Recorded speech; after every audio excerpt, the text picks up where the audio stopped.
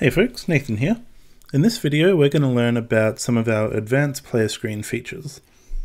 So we have our player screen active already, as you can see in the bottom corner here. So we're just going to click here and show our player box so that we can see where we are. Now we want to go into live play and overlays. So this is going to give us some effects that we can put on top of our player screen. So the first one we have is a splash screen.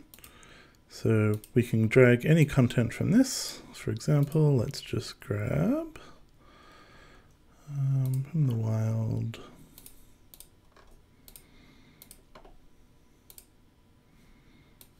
Just throw a box lid over, why not? Then if we set it active, we can see that that box lid is now on top of our player screen, as you can see in the bottom corner here. But as a DM, it shows up partially transparent. We can use this slider to adjust the transparency.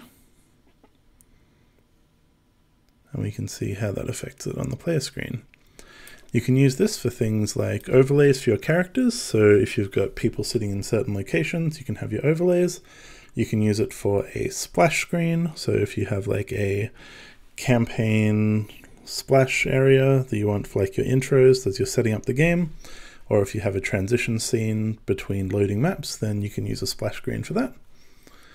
We're going to disable that for now, and we're going to show off our filters. So now we have none, but we can select grayscale, and that's going to set everything as grayscale on the player screen. We have sepia, or sepia, if that's how you prefer to pronounce it. Underwater really accentuates the blues and gives a nice underwater effect. And night vision gives us all that nice only green sort of vibe. And as with our other splash, we can affect the filter strength. So if we only want it to like fade into gray, for example, we can do that. And those are some of our advanced player screen effects. Thanks for watching. Bye.